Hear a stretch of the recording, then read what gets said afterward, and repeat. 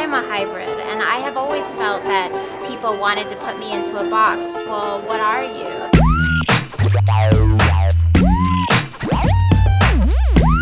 Narcissistic Organ Player is a film about my complex family life and how it compelled me to create this masked, erotic performance character, Narcissister.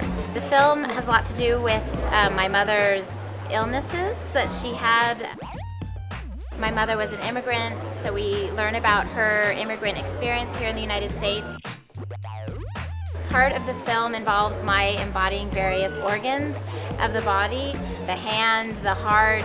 There's the radical politics of my performance work around womanhood, around eroticism, around femininity, and redefining what all those things can be. And you see all of that in the film. Not only are we talking about race and gender and sexual orientation, it's just a completely unique way of telling story that we haven't seen before. So making a hybrid film that's a documentary / performance film was perfect for Narcissister and also for this story that I wanted to tell.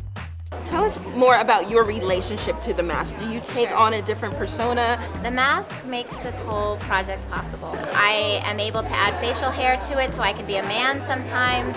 I can be a black woman, I can be a white woman. The mask frees me completely. It allows me to, I think, go as far as I do.